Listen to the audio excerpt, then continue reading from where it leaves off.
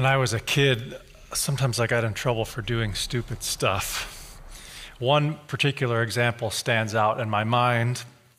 When I was about 8 years old, we lived on an acreage, and my cousin came over. We were about the same age, and we were playing out in the windbreak, and we found a large nest of about 10 turkey eggs. I don't know if you've ever held an actual turkey egg in your hand, but it has some real heft to it.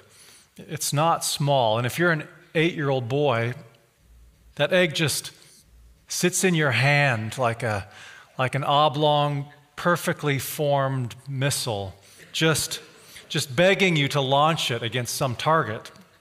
So we gathered up these turkey eggs and we went around to the backside of the barn, and what do?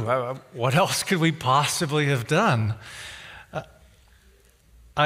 Just in case anyone is here this morning from PETA, I don't want you to be alarmed because these eggs were not fresh. If they ever had something living in them, that time had long since passed.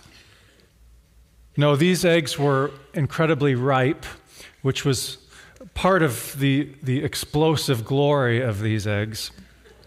Our main tactical mistake was choosing a launch site upwind from the house, and this mistake dawned on us too late as we watched this sulfurous cloud drift slowly from the barn toward the house. But if you're an 8-year-old boy and you find a turkey egg in the woods, what do you assume? You assume that at some point in time, in the not too recent past, at some place not too far away, there was a turkey. C.S. Lewis says this about an atheist. He said, an atheist or a person who believes strictly in a natural material universe, that's all there is. He says, an atheist is a person who sees an egg but does not believe in chickens, or in this case, turkeys. The universe is just here. Its existence is a fact, but somehow the atheist has faith that it arrived here miraculously somehow on its own, out of nowhere. We are continuing our journey through Acts chapter 17. Last week, we noted that Paul is in Athens. Athens is the glittering nerve center of the Western world. Paul is taken to the Areopagus, also known as Mars Hill, and he is asked to give a defense for Christianity before the Mars Hill Council. And we noted last week how it was really probably more of a trial for his life than it was a sermon. I trust that I'm standing up here this morning giving more of a sermon than a trial for my life. But Paul stands up here, and his speech, which we're about to hear the full speech this morning, it has really almost endless depths. If this speech seems daunting at times, and it is, remember that Paul was speaking to the world's leading philosophers, and we get to listen in on that conversation. Paul is going to, in this speech, he's going to deconstruct the prevailing worldview of the men of Athens. He's going to deconstruct it with a velvet sledgehammer with his words. But he's not just going to tear that down. He's going to rebuild for them a true model of who God is, what the universe is, what human beings are. He's going to tear down and then he's going to build up. And this really is a cosmically life and death contest between the worldview of the Athenians and the biblical worldview. And Paul's speech at the Areopagus is a master class in confronting the belief system of the ancient world of Athens, maybe more surprising, it's also a master class in confronting false belief systems of our own age, of our modern age.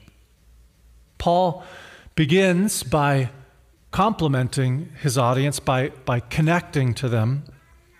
What does Paul use as a bridge to connect to them? This struck me as really interesting. He uses one of their own idols to build a bridge to them.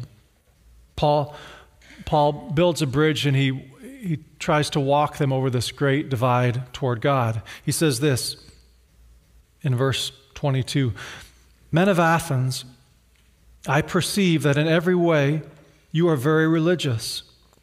They would have received that as a compliment. He says, "For as I passed along and observed the objects of your worship, I found also an altar with this inscription, 'To the unknown God.' What, therefore, you worship as unknown, this I proclaim to you." This is remarkable. Last week we read that Paul, as he first arrived in Athens, he was waiting for his friends, just walking around the streets of Athens, and he saw literally this forest of idols in Athens, and it made him sick. But he keeps his composure, and he actually uses one of their idols as a bridge to connect with him. Paul was standing in this spot in the Areopagus, and virtually every building that you can see up there is a temple to one of the Athenian gods. How does Paul introduce God in the next verse? He introduces God as creator of everything, Lord of everything. Everything. Verse 24 says, "The God who made the world and everything in it, being Lord of heaven and earth." God as creator. This will always be a most essential attribute of God, that of creator. As creator, God is the source of all reality. Everything that is not God comes from God.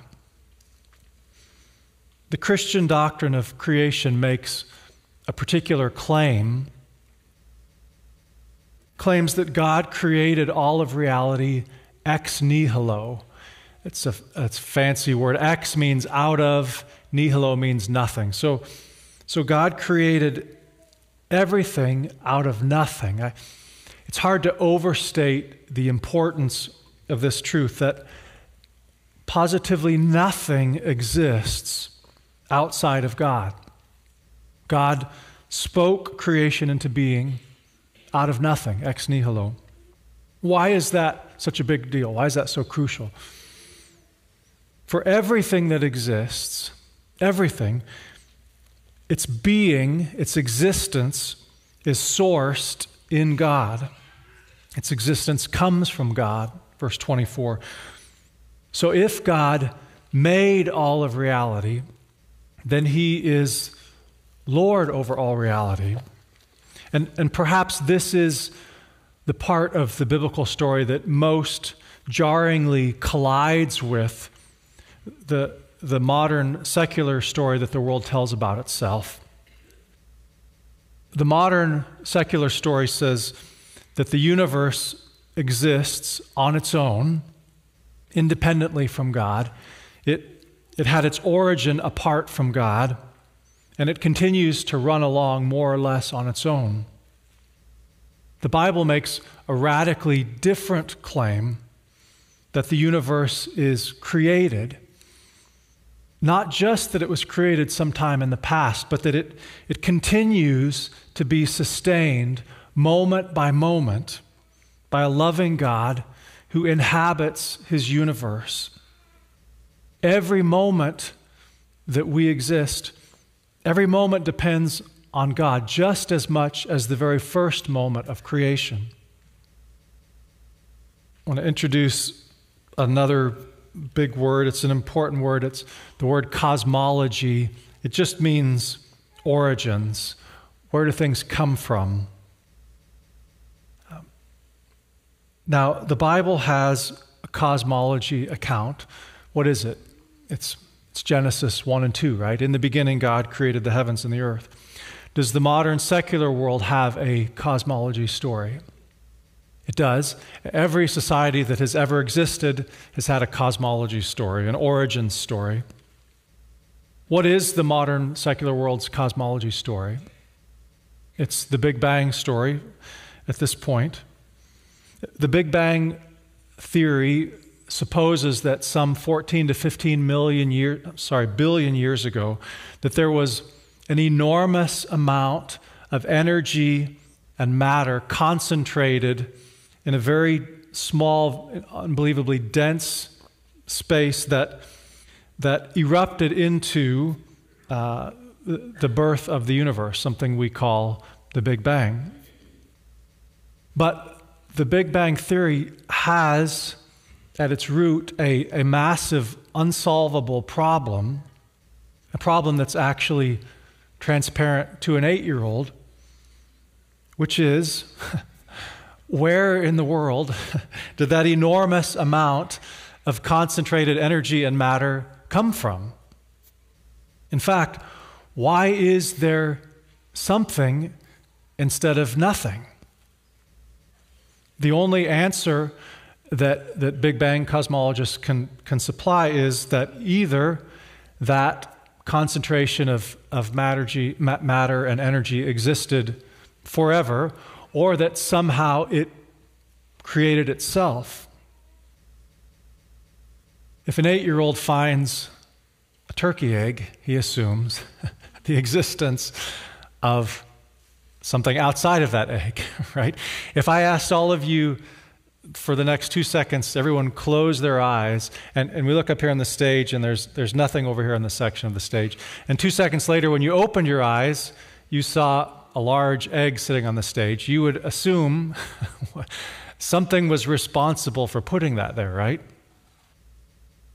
An 8-year-old knows that a physical thing cannot come from nothing. An egg cannot magically appear out of nowhere.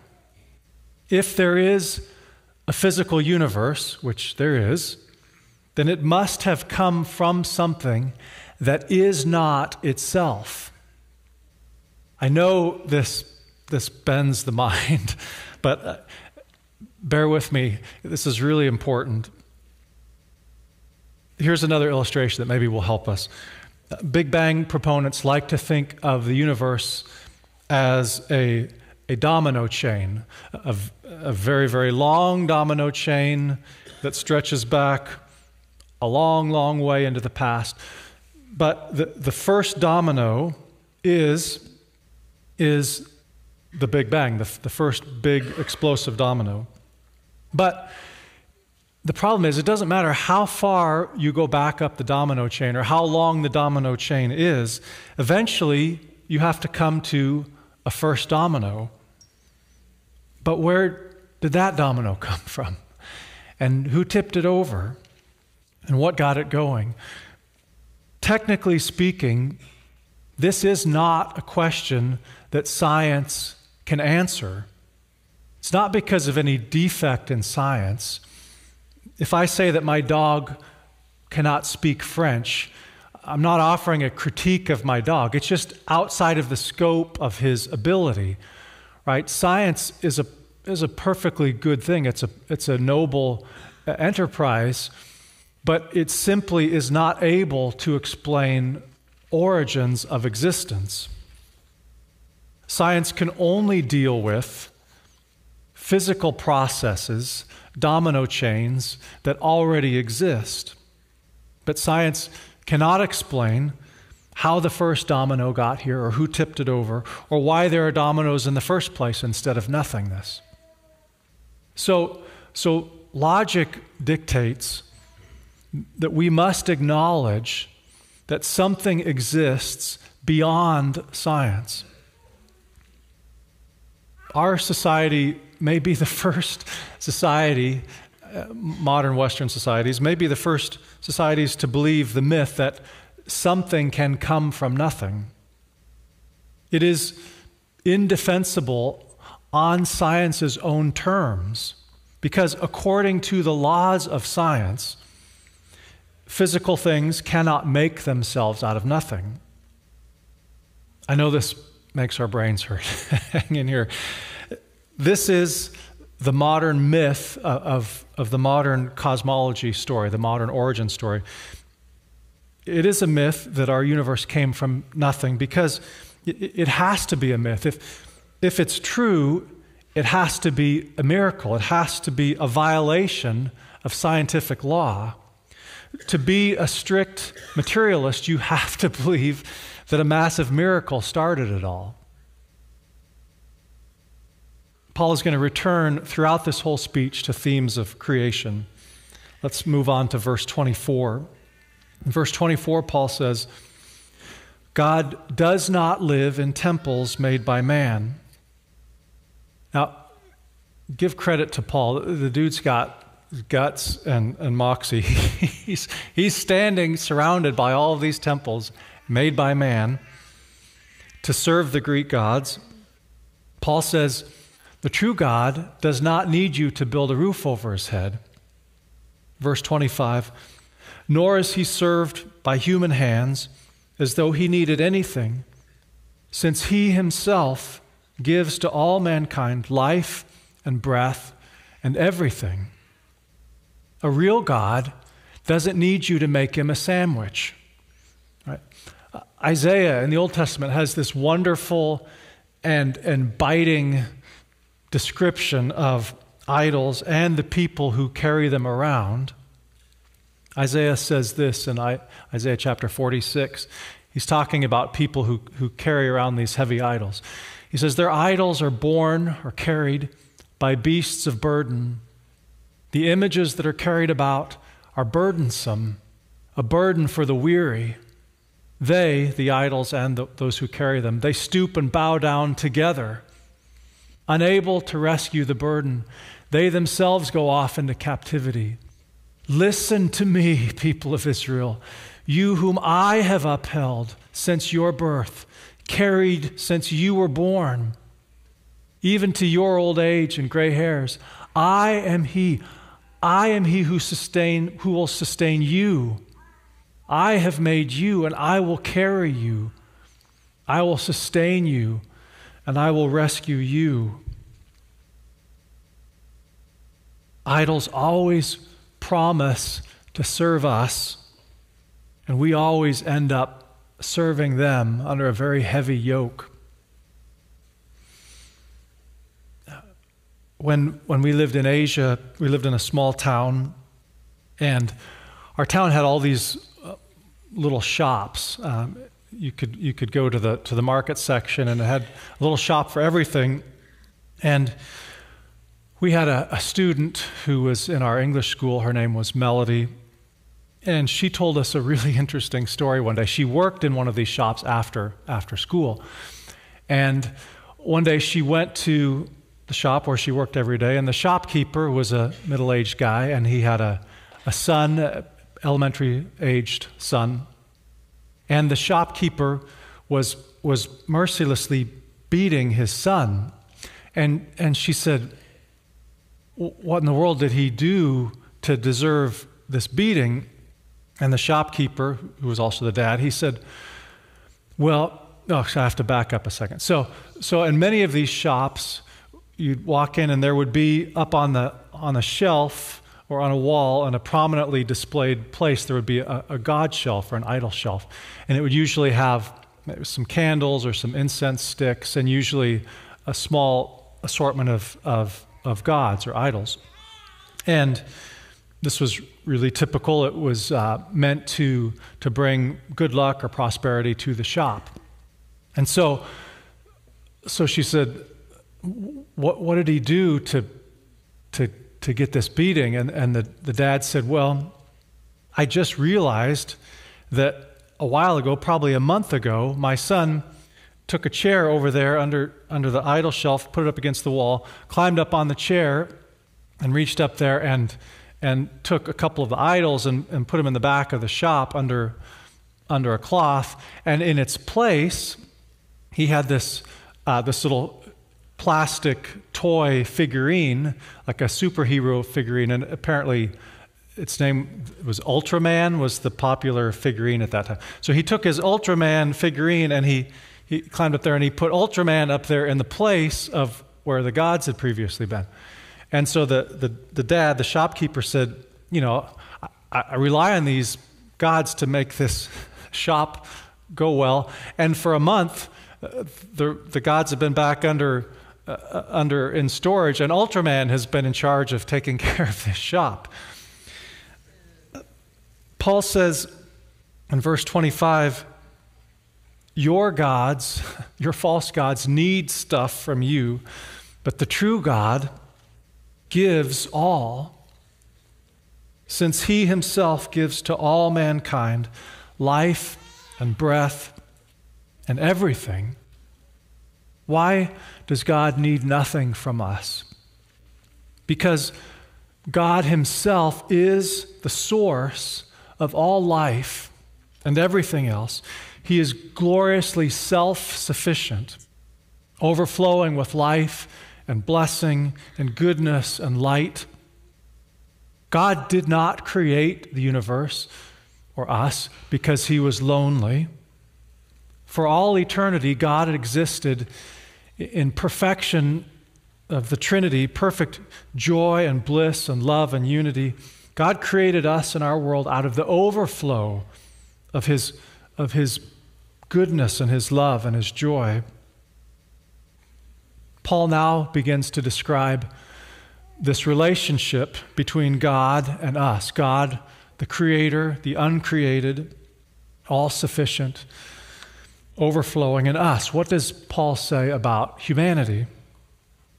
Again, Paul returns to this idea of creation. In verse 26, he says, and he made from one man every nation of mankind to live on all the face of the earth, having determined allotted periods and the boundaries of their dwelling place. It's a challenging couple of sentences. Every nation of mankind, Paul says, is made from one man. The men of Athens, to whom Paul was speaking, they thought of themselves as a superior race. Now, I've visited quite a few countries in the world. I think pretty much everybody thinks of themselves as the superior race. It's just a human thing to do. The Greek word here for every nation is every ethnos, from which we get the English word ethnic. So Paul says every ethnic group, every race, every nation is made from one man. Paul knocks the legs out of any kind of racial superiority here. And this is where our cosmology stories, our origin stories rush back in, and they really matter, because Darwin's theory got in big trouble when it claimed that since human beings evolved, and we evolved more or less randomly, there's no mind directing it, so it's a random process, likely humans evolved differently. That would make sense, right? Hence, some races would be more evolved than others.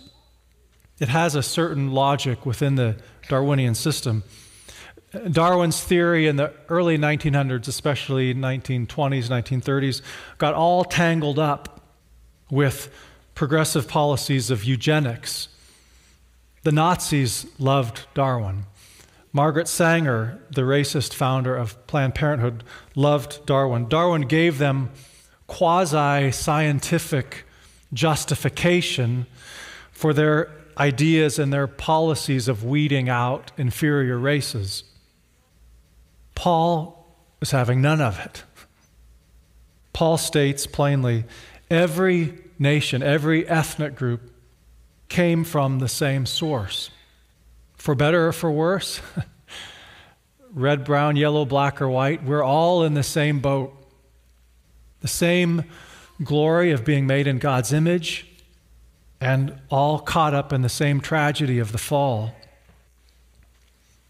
Oddly, today, some progressives are now claiming a new type of racial essentialism, that race or ethnicity is the most important thing about us, that it's an unbridgeable gap between people. Nonsense. People are people.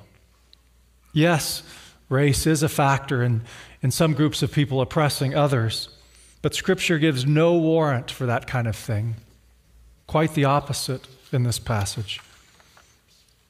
Paul also certainly had in mind this doctrine that we are all in Adam. We're all pulled down in Adam's fall, all united in the misery of sin. But in Christ, God reorders the world, reunites us in one man, Jesus Christ. Verse 26, and he made from one man every nation of mankind to live on all the face of the earth. This is another reference back to Genesis, where God commissioned human beings to spread out over the entire earth as God's image bearers, those who reflect God's good reign to creation. Verse 26 continues, having determined allotted periods. This likely refers to God's sovereignty over the ages of human history. And God, it says, he determined the boundaries of their dwelling place. Again, a callback to Genesis 1, where God said to them, be fruitful and multiply and fill the earth. The human race today is fractured. Think the Tower of Babel, fractured by our idols, fractured by our selfish pursuit of ambition and pleasure, which fractures families. Children always bear the brunt of these things. Our heavy idols crush us, they fracture us into conflict between nations, between races, between individuals. This section of Paul's message demolishes the basis for all of that. Paul says we were made from one man, from Adam. We're all implicated in Adam's fall. There's no room for any one person or any one race feeling superior. But in Christ, God reorders the world, made from one man, Adam, reunited in one man, Jesus Christ. And why? Why were we created? What are we made for? Verse 27, and this, I think, is the heart of Paul's address. He says, we were made to seek God. Verse 27, that they should seek God and perhaps feel their way toward him and find him. Yet he is actually not far from each one of us. You and I were created by God, created for relationship with him, for joy and fellowship and union with him. We're like an intricately designed key that fits only one lock. We're made to be with God. Our hearts are restless until they find their rest in thee, Augustine said. Yet somehow in this verse, there's also a sense that something is wrong. Isn't there? Something is out of joint. It's disconnected. Paul's language of seeking and feeling, in the original language, that suggests an image of groping in the dark, of the grasping, fumbling fingers of an elderly blind man. We feel that, don't we? Do you ever wake up in the middle of the night, you can't sleep, and you wonder, are we all alone? Maybe our planet is just a big rock detached and floating through a cold, dark, meaningless, senseless universe, hurtling through empty space, destined to burn out. On this rock, each of us have to scramble to invent ourselves out of thin air. We all feel the chill of the fear that maybe we are living in an empty universe, that we're all alone, that this is all there is, that the materialist story of the universe is the true story. And yet, Paul says in verse 27, yet he is actually not far from each one of us, for in him we live and move and have our being. That sentence, you could spend the rest of your life, I hope you will spend the rest of your life meditating on that sentence. What does it mean that in him we live and move and have our being? One of the celebrity atheists who came to fame over the last 30 years was a British man named Stephen Hawking. He is a director, or he was the director at Cambridge University of the Center for Theoretical Cosmology. There's that word again, the origins of everything. A few years ago, a movie was made about his life. It was called The Theory of Everything. It's a funny phrase. Originally, that phrase was kind of a joke within the scientific community of scientists poking fun at themselves, at the arrogance of thinking that we could actually figure out everything about the universe. But that's what Hawking actually came to believe, that wouldn't happen in his lifetime, but he came to believe that eventually human beings would solve the riddle of everything, have an understanding of every last atom in the universe. And how could he even think that? He's obviously a very intelligent guy. How could he think that human beings could eventually discover everything about the universe? Because, in Hawking's view, the physical universe, the material universe, is all there is. It's only physical. What we can see and touch and measure. It's all essentially a big machine. So, like any machine, if you work long enough at it, you can take it apart. You can look at all of its individual parts. You can catalog all of its individual parts, identify them and figure out them and master them. This is how he thought of the universe, as a machine. Actually, a perpetual motion machine. Do you know what a perpetual motion machine is? Since at least Leonardo da Vinci, inventors have been chasing the unicorn of trying to come up with a perpetual motion machine. This was an issue of Popular Science magazine from, I can't see the date on that, but the whole issue was devoted to the idea of a perpetual motion machine. But eventually science proved that, I think we have some physics teachers in here this morning, right? That perpetual motion machines are impossible, because though a machine may run on for a long, long time, eventually its energy will dissipate, will leak away, so to speak. So, if the modern story of origins of our universe is that it's like a machine, it began with the Big Bang, that what we can see and touch and measure is all there is, all there ever was. It's a closed system. It's self-contained. It seems to work. It doesn't seem to need anything. And if I imagine the world as a machine, and I can describe its processes, then that doesn't really need God, that explanation. If I can explain it in terms of its mechanical processes, then I can say that God really isn't necessary. Now this machine-like view of the world is actually far more influential than we realize actually on us as modern Western Christians. In fact, a great many Christians share a view of the universe that's actually more machine-like, actually has more in common with our secular neighbors than we might imagine. How can I make that claim?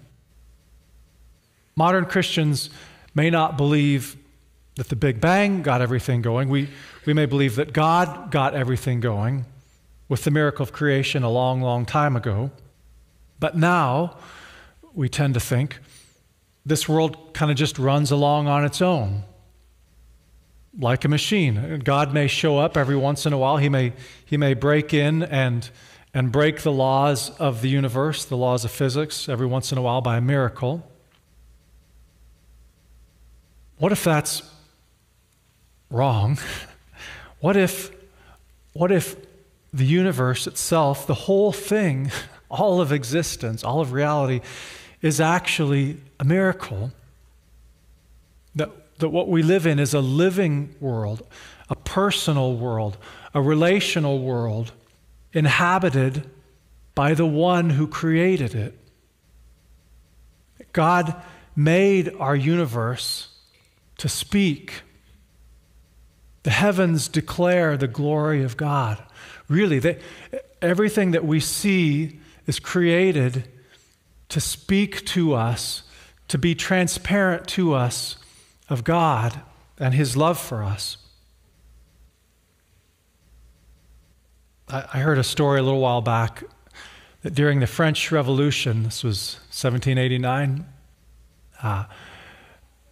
the French Revolution was a revolt of secular people wanting to tear down the authority of, well, all of the political structures, but they also were very intent on tearing down the authority of the church and installing in its place the goddess of reason. They actually put a statue to the goddess of reason in the Notre Dame Cathedral.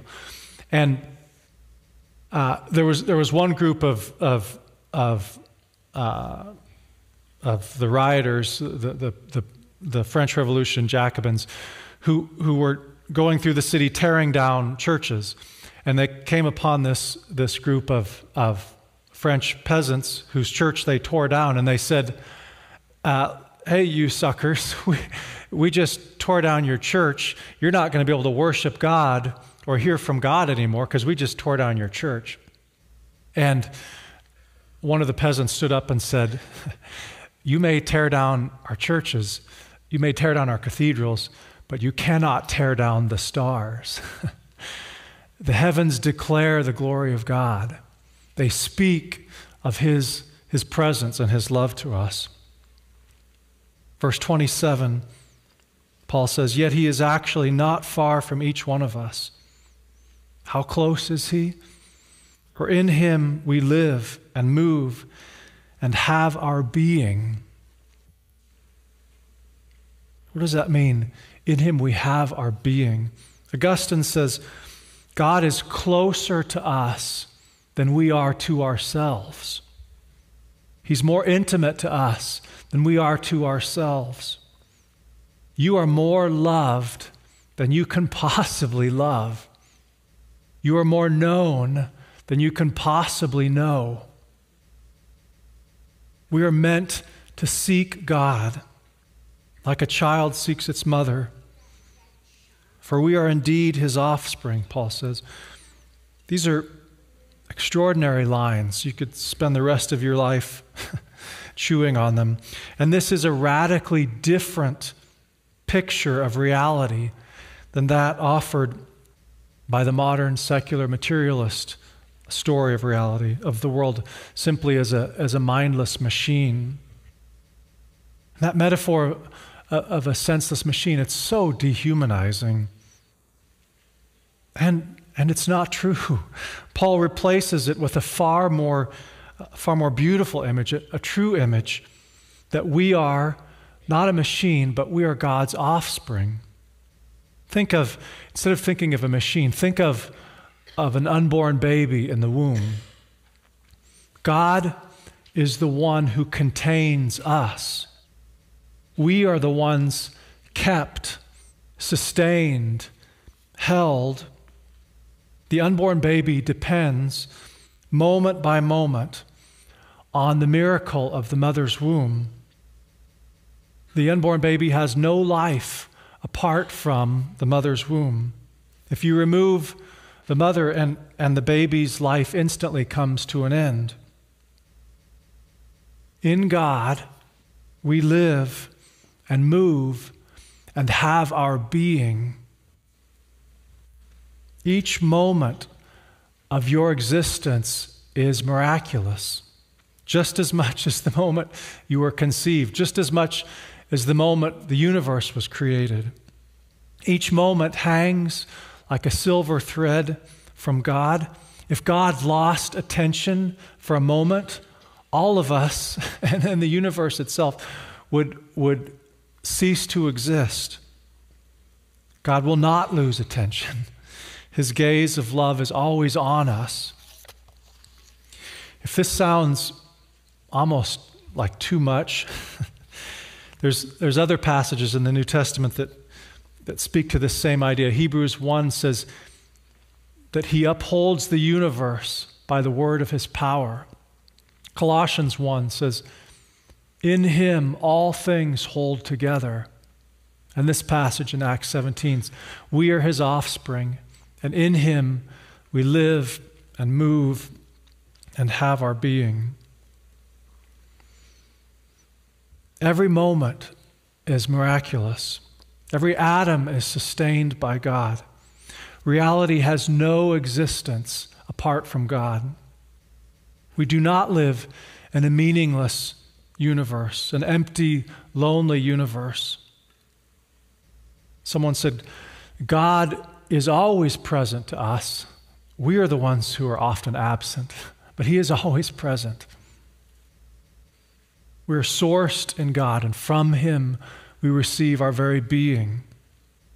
Verse 29 now says, since we come from God, we must not think that real gods can come from us.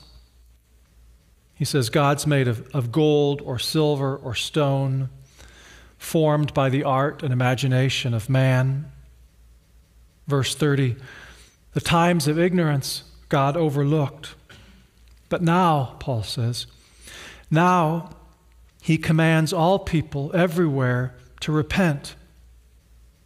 Verse 31 says, Judgment Day is coming because he has fixed a day on which he will judge the world in righteousness. God so loved the world, and because he loves the world, and the world that he loves and made has been wrecked by sin, God will not stand idly by and watch it burn. One day he will step in and execute judgment and accountability, and those who have rebelled against God and assaulted his good order and his good world and ruined the lives of so many people, the people that God loves, those who have aligned themselves against God will be judged in righteousness. Judgment is coming.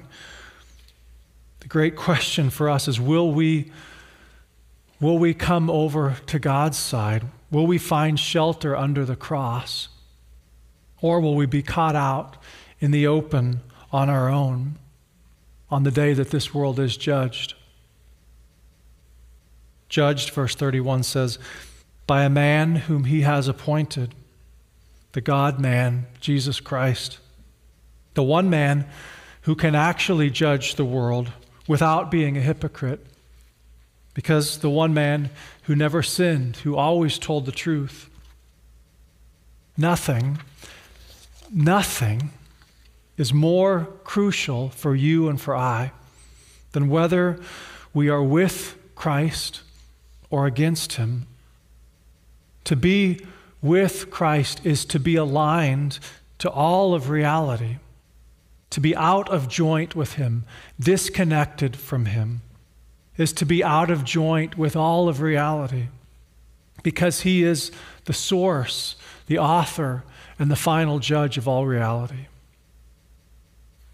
Sometimes I think we think of evangelism as trying to convince people of something, a lifestyle option or a preference that maybe we vaguely believe in ourselves. We have to pep talk ourselves in order to get a change of heart or mind in the private life of another person. Evangelism is actually the communication of the most crucial essence of all reality. Because Jesus is the Logos at the center of all reality. He is the creator. He's judge. What proof do we have that Jesus is the author and the source and the center of all reality? Paul tells us that. He says that when the world killed Jesus, when Jesus offered himself up, that God raised him from the dead, verse 31. And of this, he has given assurance to all by raising him from the dead. If the resurrection did not happen, Paul says this elsewhere, Christianity is just a cruel joke. If it did happen, Jesus deserves my worship, my allegiance, my entire life. The resurrection validates Jesus not to himself. Jesus already knew who he was, not to God the Father. It does validate Jesus to us, to humans. Paul's speech here in Acts 17, it started out seeker-friendly, and Paul was genuinely trying to make a connection to his audience. But it ends with some really hard words. You notice Paul didn't put these in until the end of the speech, because as soon as he starts talking about these things, they shuffle him off the stage. It ends with hard words, words that do not go down easily. They're loving words, but they won't go down at all if we don't surrender my life to my Creator, my righteous judge. You notice at the end of the speech when Paul mentions Jesus and the resurrection, it provokes mockery, verse 32. Now when they heard of the resurrection of the dead, some mocked. Others say, we will hear you again about this.